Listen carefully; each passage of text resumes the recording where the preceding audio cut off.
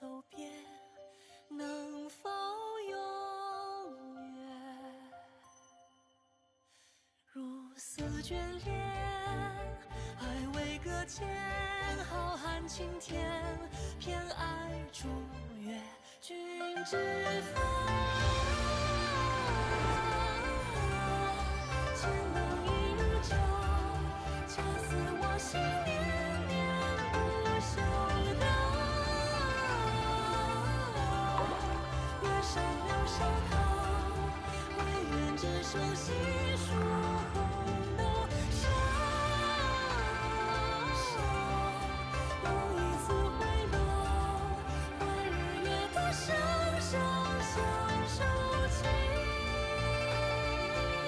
如初见。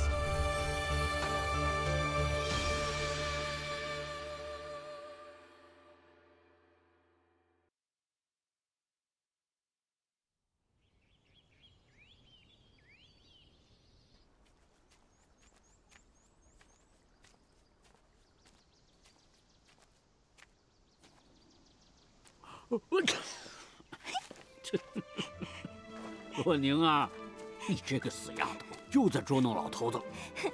老仙翁，你快看看，这可是我特意配的心仪香露，可疏风寒，通鼻窍。你最近不是因为担心我哥哥的事情，风热运肺的，鼻子也不通气了吗？这是我特意给你调配的。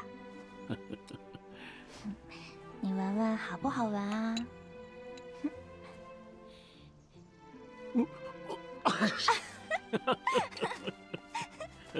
还是洛宁孝顺。仙翁，那你看在宁儿这么孝顺的份上，可不可以带我去看看哥哥呀？我好多年都没见到他了。别说你了，我也好久没见到他了。毕竟啊，他晋升上仙的事情更重要，我们不能够耽误他。道理是这么个道理，可是我还是好想哥哥呀。想他干什么啊？罚你抄经书啊？呸！不过哥哥要是能早日出关的话，那我倒是愿意多抄一次经书。哎呀，说不准等他闭关出来的那一天，我们得喊他一声洛哥上仙了。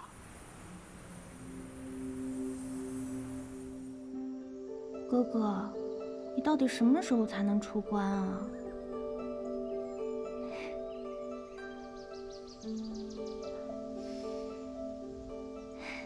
闭关修行有什么意思？哪有这奇花异草有趣？刚才仙翁说的那些，你懂了吗？并未懂。我也不太懂。小师妹，师兄师姐好。啊，洛宁长得好漂亮。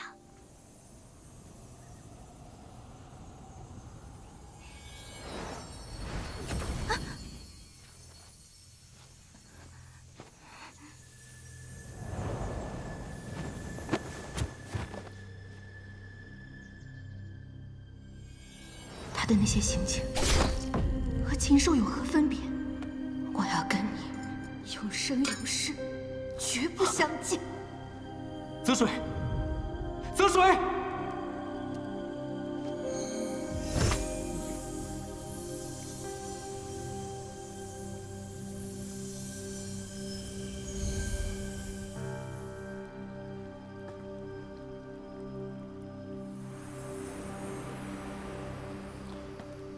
首先呢，灵儿并未受伤，只是她的体内忽然多了一道灵力，似乎是来自强大的法器，但又夹杂着一丝妖气，她一时承受不了，所以才迟迟未醒。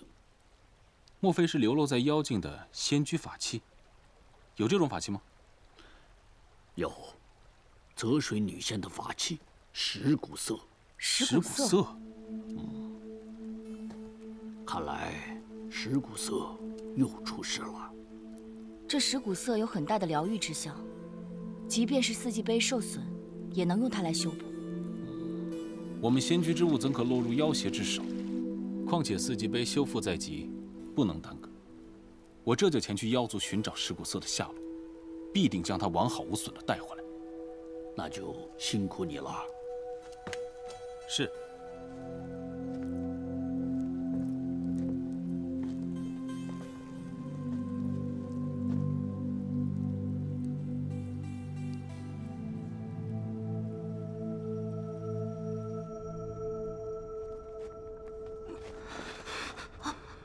陆离，你怎么了？没事，你们回来了。陆离，陆离，陆离，陆离，你怎么了？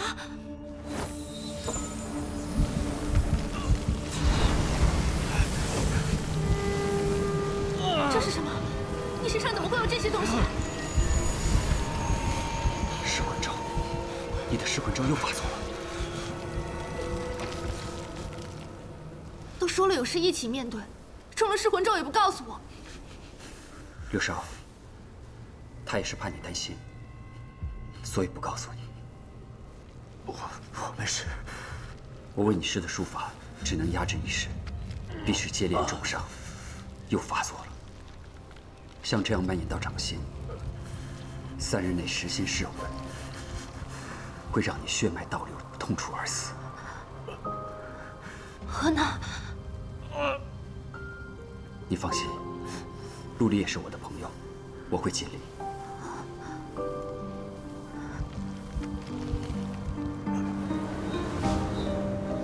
寻常克制之术已然无效，这一次我只能移取我水源封入他体内，困住皱纹，令其暂不蔓延。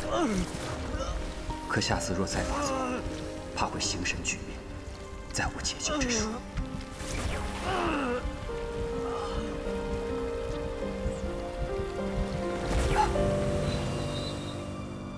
这咒术如此狠毒，还是得想办法解掉。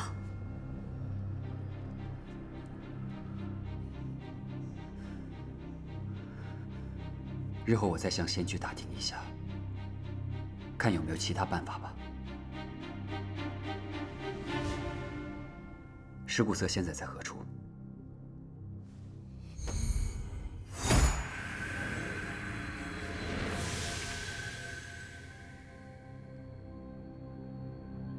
出了点意外，弦断了一根。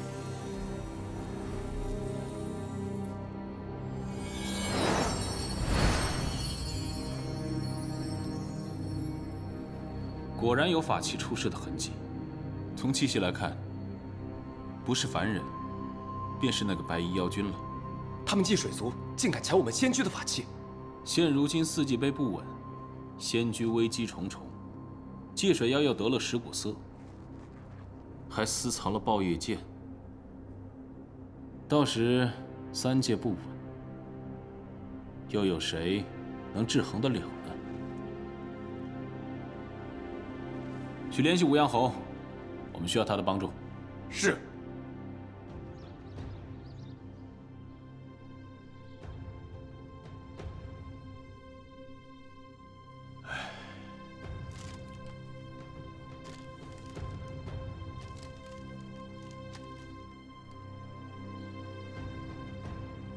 陆离说随后就送回抱月剑，这不是好事吗？可仙居谢御师刚刚派人传话，要对祭水族动手，要我们配合。如果我没有猜错的话，陆离他们暂时无法回来，应该都在祭水妖君的手上。你传令众弟子包围喜悦池，但不许任何人动手，私自动手者杀无赦。是。陆离，看你的造化了。祭水族擅藏仙居法器，居心叵测，若不尽快交还，我等必将发兵邀却，令尔等无所遁形。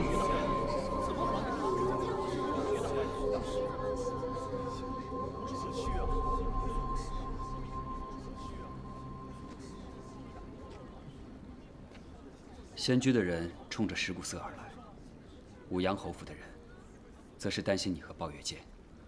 那石骨色不是祭水族之物吗？这仙居管的是不是有点太多了？确切地说，那是泽水仙子之物。泽水仙子之死，亦曾是仙居的痛，他的遗物自然是被视作先居之物。没想到因为我，连累到整个祭水族。何娜，对不起。这不怨你们。谁能想到，隔了万年，尸骨色还能掀起这样的波澜？那就把尸骨色还给他们，我们就能回去，向仙居解释，让他们尽快撤兵。不行。那你的伤怎么办？不管怎样，但凡有一丝丝的机会，我们都不应该放弃。送去尸骨色也没用，仙居不会接受一个断了弦的尸骨色，同样会追究妖族损害法器之罪。可这法器也不是你们损坏的呀。仙居来的人是谢令奇，他一向不喜祭水族，认定我们居心叵测，岂肯轻易放过我们？何娜，我想去见谢令奇一面。我想，我应该有机会能够说服谢令奇，但是在这之前，我们必须找到修复尸骨色的办法。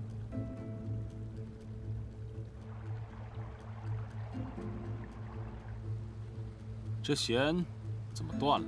谢御史，实不相瞒，这把瑟是我和柳梢取回的，但是这把瑟困于妖精万年，戾气深重，所以才在博弈间断了一根弦。我们去找白衣妖君寻求帮助，他有修复琴弦的办法。我方才已在冰阳湖上感知到了白衣妖君的水源气息。那是因为我和白衣妖君借了一点水源，想借此寻找尸骨色的踪迹。莫不是白衣妖君想通过你们之手夺取这尸骨色吧？他们拿到这把尸骨色，并无半分用处。此话怎讲？谢御史，你拨几下就明白了。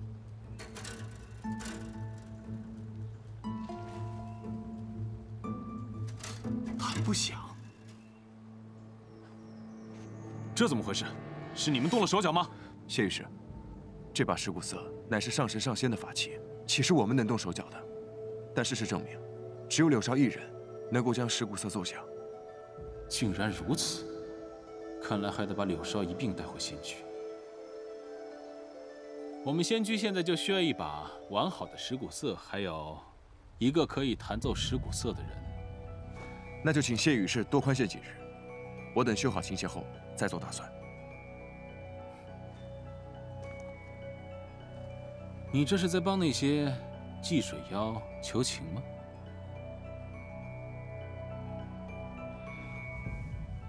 谢御史，如果白衣妖君出事的话，还有谁可以修复这琴弦？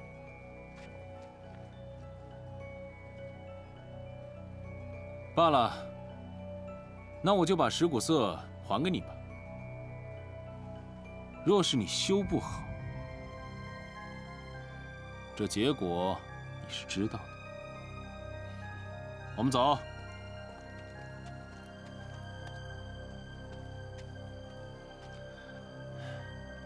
再不尽快修复尸骨色，不仅仙居之事难以善了，柳梢也撑不下去了。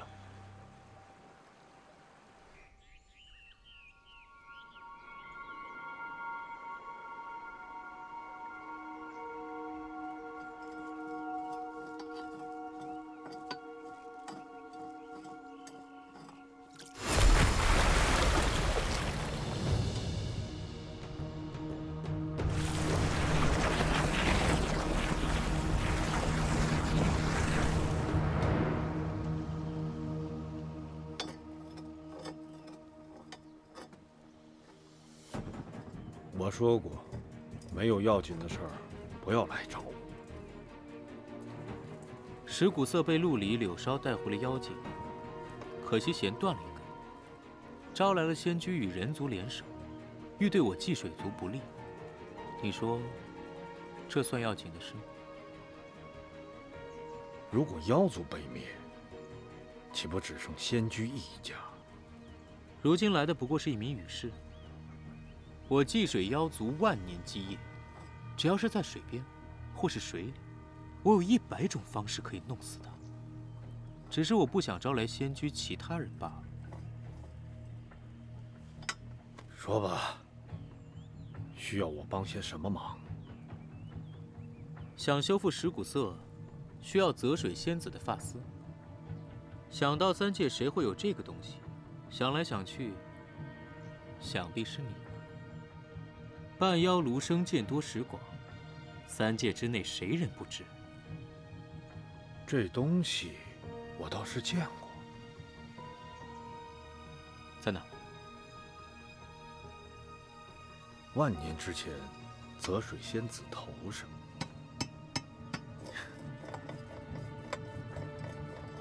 陆离说话挺讨人嫌的，有其师，必有其徒。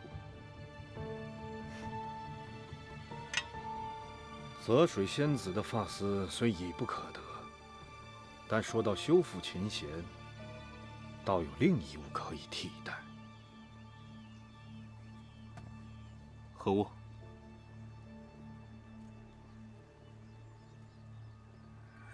气水族妖王遗系的灵脉，天生柔韧，且灵气充沛。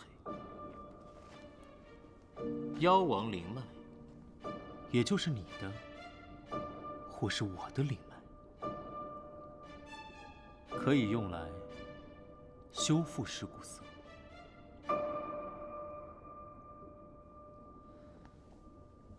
好，我知道了，你先出去吧。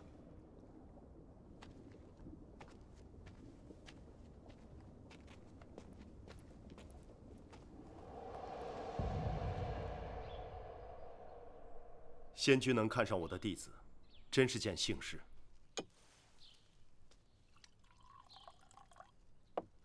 请用。于是方才的意思，是想等柳梢他们回来，然后让柳梢一人拿着蚀骨色前往仙居，若能修复四季杯，便可留在仙居修炼吗？没错。而且修复四季杯当日，侯府可选弟子前往观礼。甚好。我还有一名弟子叫陆离，此人与柳梢一样，也极具天资。本侯也十分的看重他。若是羽氏能够允许，让陆离和柳梢一同前往仙居修炼，这就不用了吧？秦王有话，只选柳梢一人，他们以后就不是一路人了。哦，请用茶。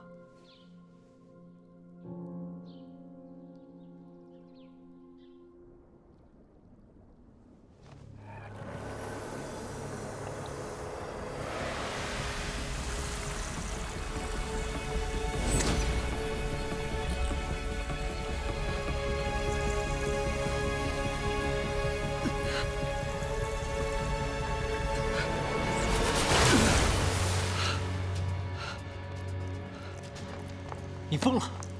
真打算抽取自己灵脉？阿福，孰轻孰重，我分得清。我也分得清楚。你是妖君，是兄长，你重，我轻。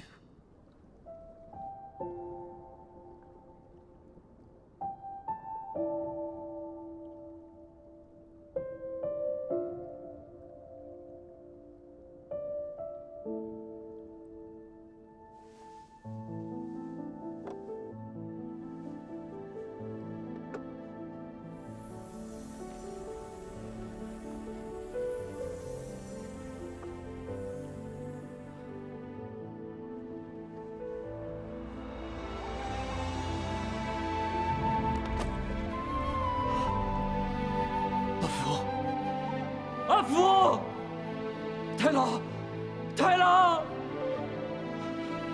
阿福，阿福，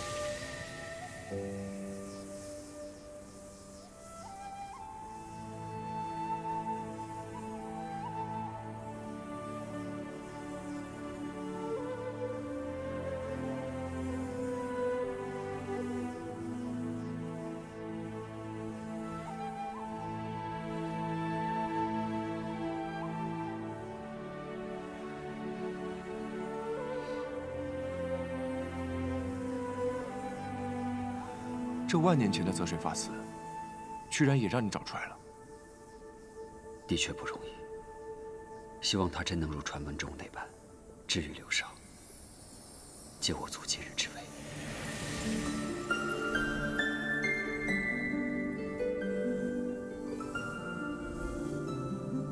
这曲叫婆娑曲，是听婆娑树开花，有所感悟而记录下的曲谱。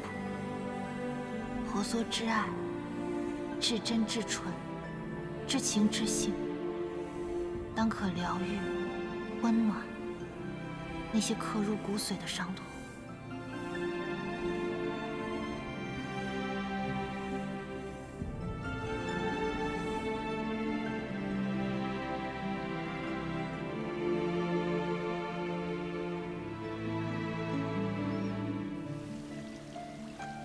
阿福将军，您现在的身体不宜饮酒。别老管我太老，下去吧。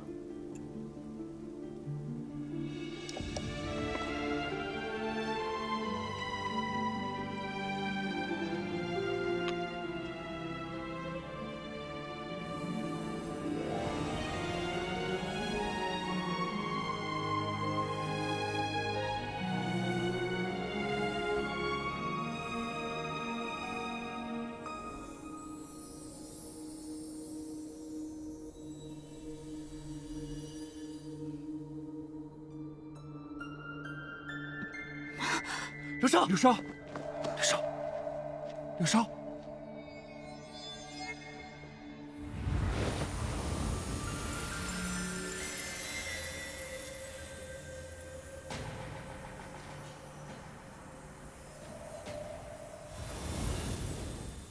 琴声起效了，他的反噬之伤应该没事了，只是灵力消耗过度而已。真的吗？那太好了，太好了。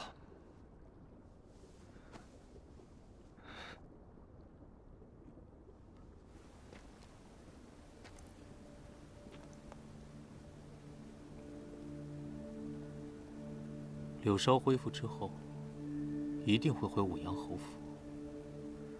敖狠一直在找他，应该找急了吧？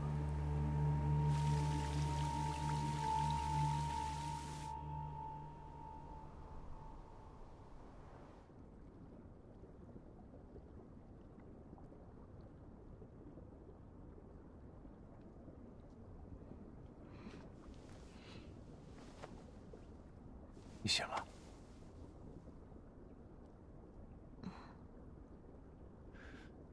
你怎么样？觉得好点没有？我一想到你的噬魂咒还没有解除，就心疼。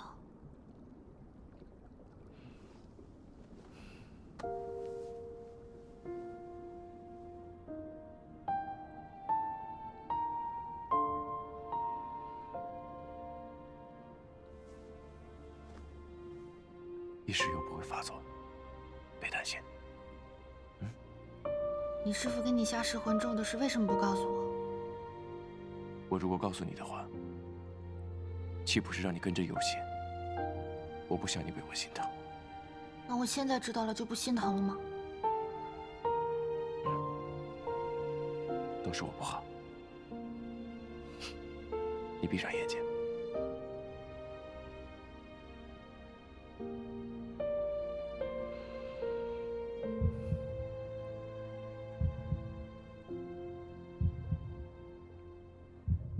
听到了吗？听到了。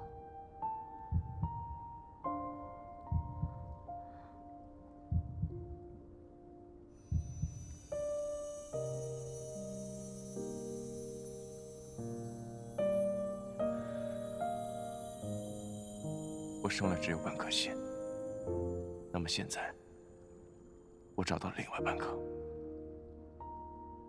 便是你。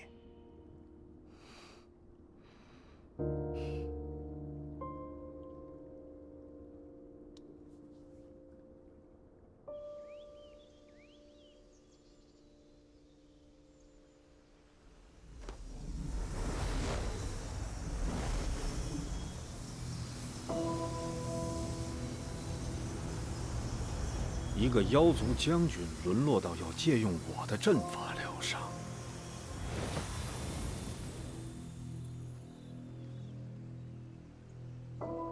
想不到你对自己都这么狠。只要我的子民能够重见阳光，不被再禁锢于水中，别说灵脉，我连命都舍得。我还有很多热闹要看，没有时间可以浪费，所以只能借助你的法阵来疗伤，多找些妖缘了。看热闹。我找人通知了敖狠、柳梢和陆离，这2天就会离开妖境。抱月剑与我相克，只能你留着用了。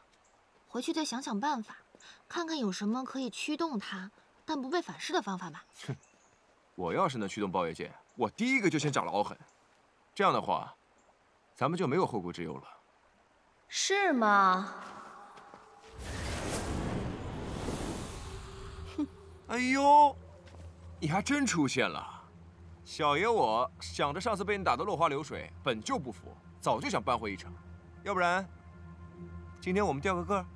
这天都还没黑呢，怎么就在这儿做梦了？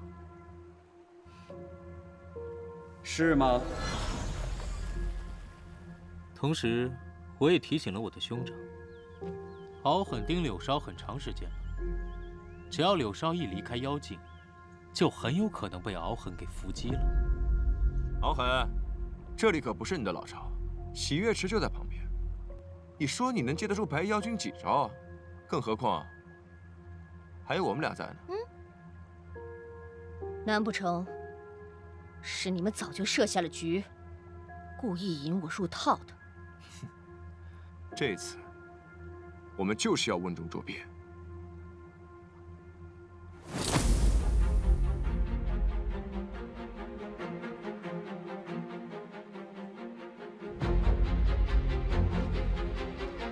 你不会只想让你的兄长跟敖狠打一架吧？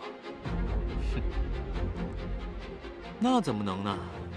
我亲爱的兄长都已经出手了，那肯定得拿一点好处。所以我又派人通知了谢灵奇，敖狠的老巢空了。敖狠抢了那么多真元妖元给敖阴，仙居怎会错过这个机会？定会去绝了后患。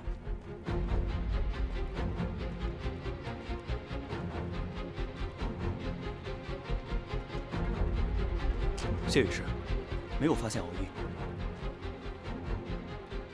难道那个小畜生不在这儿？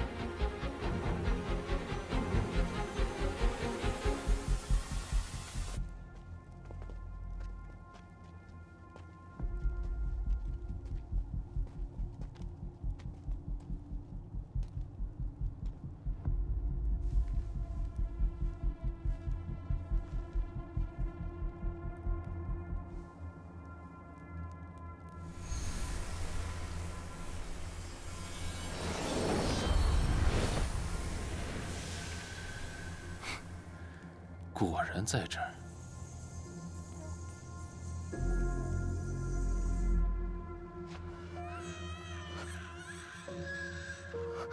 小爷，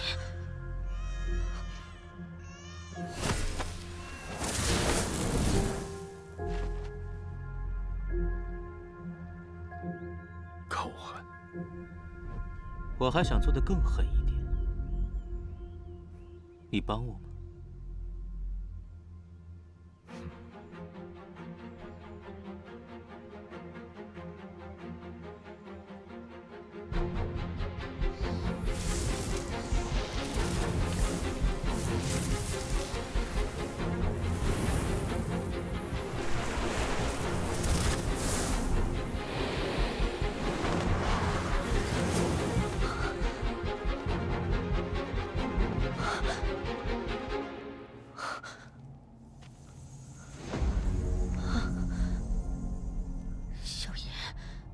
君上，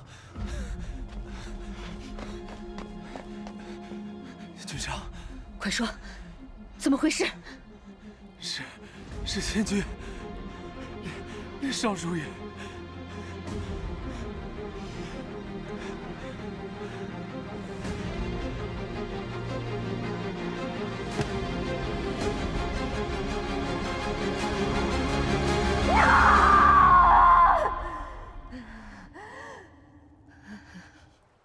汉娜，谢谢你啊，多亏你的帮忙。喂，什么叫多亏了他的帮忙？我呢？我不重要吗？不管怎么样，还是谢谢你。不客气。陆离，等柳梢回了侯府，好好照顾他。你就放心吧，你不会有机会的。但愿如此。嗯。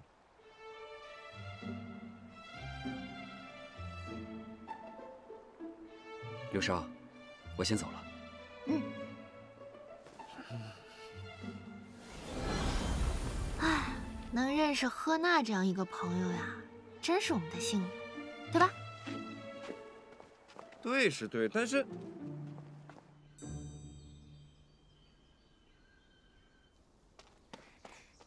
小雪，柳梢，柳梢，柳梢回来了，那我大哥呢？你大哥等着你送鸡腿呢。大哥，给你接风。看来小胖对你是真爱，连最爱的鸡腿都舍得给你。看看人家，来抱抱。哎，你拿鸡腿的手。主上听说大家回来了，召众师兄弟集合呢。今日，我召集大家，是要宣布一件光耀我武阳侯府的大喜事。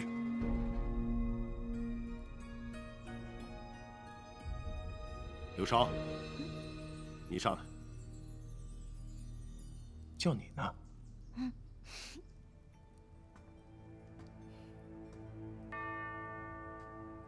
本侯郑重宣布，灵虚院柳梢聪慧正直，过层层筛选，今蒙仙居亲眼，得获晋升仙居之修行机会。柳梢，这也太好了！柳梢要去仙居了。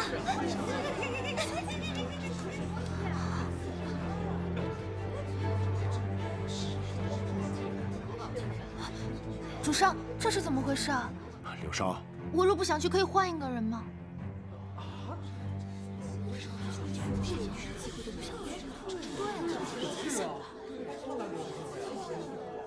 此乃仙居所定，就算本侯也无权更改。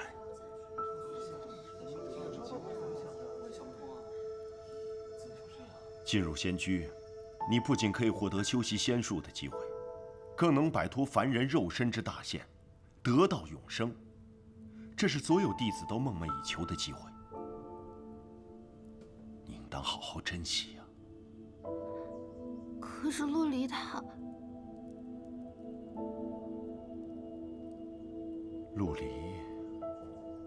陆离，本侯另有打算，仙居只定你一人前往。不过，我可以安排陆离护送你去仙居，这样在路上，你们二人也可以相互有个照应。陆离，弟子在。抱月剑从此授予你使用，武阳侯府的未来就交给你了。弟子遵命。主上的意思是陆离是下任武阳侯吗？真的假的？好厉害啊！你知道吗？我小时候就想去仙居，找那个陪我3天的仙人。可是我现在宁愿留在烟火人间，而且那个石骨色对我来说已经没有用了，就让他们找人送去仙居就好了。你说呢？那怎么行呢？他们是想要能够奏响石骨色，并且修复4级碑的人。你看这样好不好？我先送你过去，然后我就跟着你，见机行事，看能不能留下来。留下来？你忘了我的出身了？骗子！反正呢，先要送你过去。等你奏曲那天，主上他们也会去观礼台，我就跟他们去啊。到时候我就死皮赖脸、坑蒙拐骗的赖着。如果赖不下去的话，我就住在仙居脚下，这样你每天下来，不就都能看见我了吗？说的也是啊，我每天去找你，如果他们不让，把我赶出来，这不正中我下怀吗？我们家柳梢真是越来越聪明了。我们家陆离也是越来越聪明，越来越可爱了。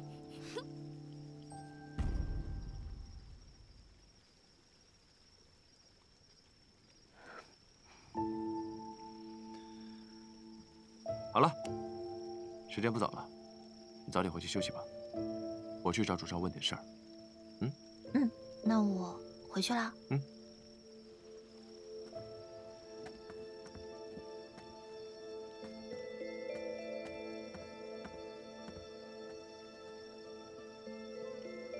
出来。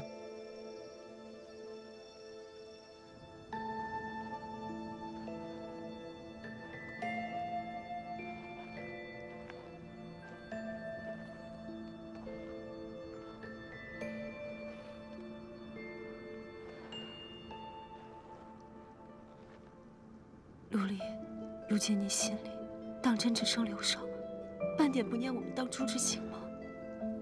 以诸葛那把火，已把当年之情烧得一丝都不剩。拔剑那日的恶毒算计，没杀你，是我最大的情分。可我都是因为爱你啊！你爱谁是你的事，与我无关。我爱谁是我的事，也与你无关。麻烦离我远些，怪恶心的。不，我不能放手。放不了手，为师教你如何放手。师父，跪下。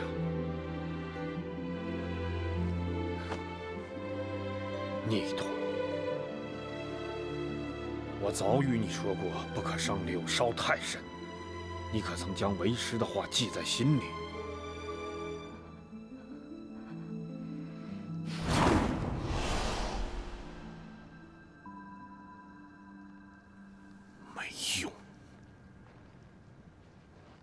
我卢生的2个徒弟，一个也留不住了。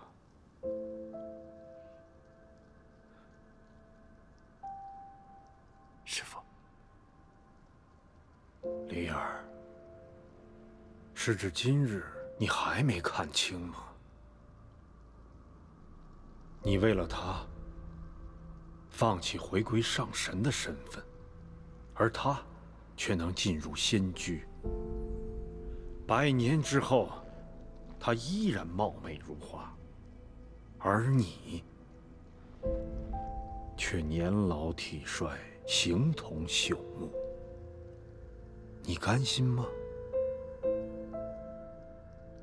若努力过，依旧是这结果。离儿知足。知足？离儿，为师当日劝你不可与他相爱，是担心你因他而死。但如今，你已拥有暴月剑，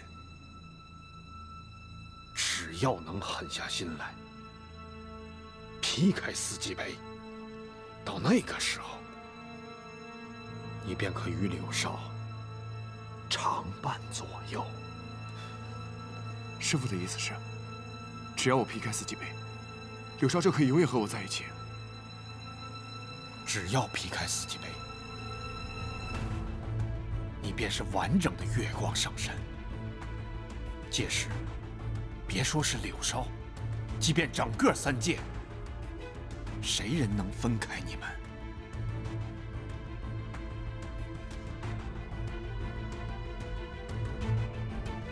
白放我带走管教，此事你好好考虑。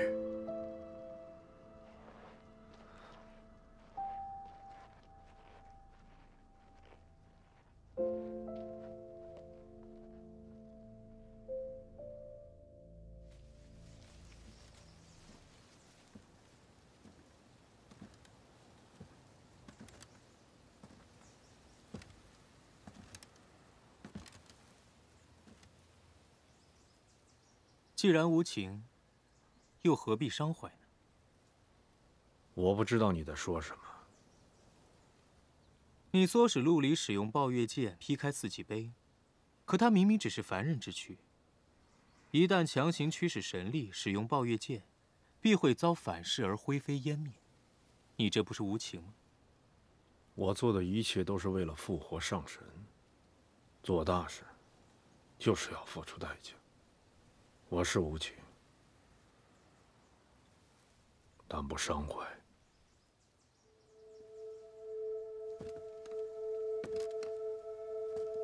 这川贝膏是陆离替你炼的吧？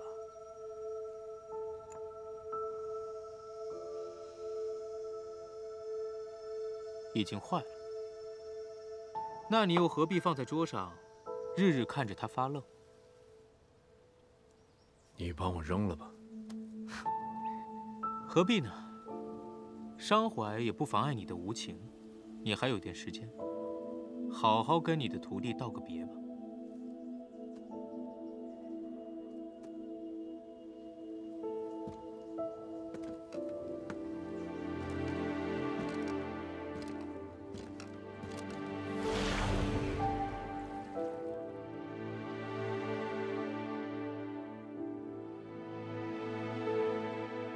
要上神重生，总要有人付出代价。离儿，莫怪为师。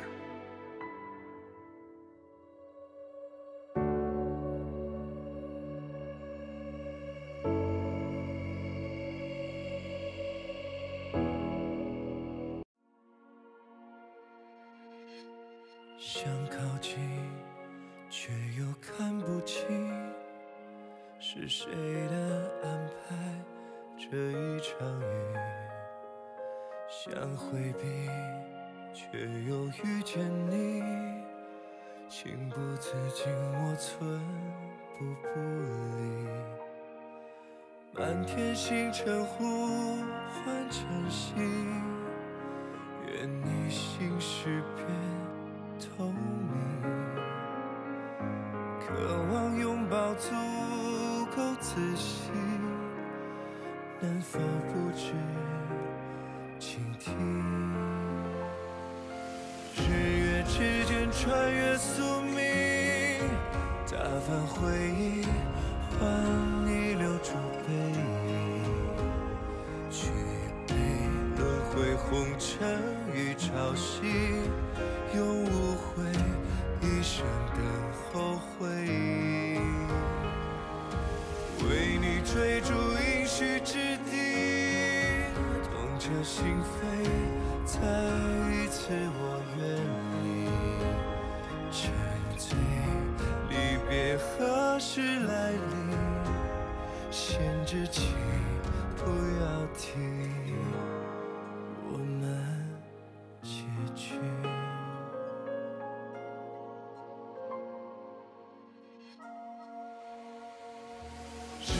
之间穿越宿命，打翻回忆，换你留住背影，举杯轮回红尘与潮汐，用无悔一生等候回应。为你追逐应许之地，痛彻心扉，再一次我愿意。离别何时来临？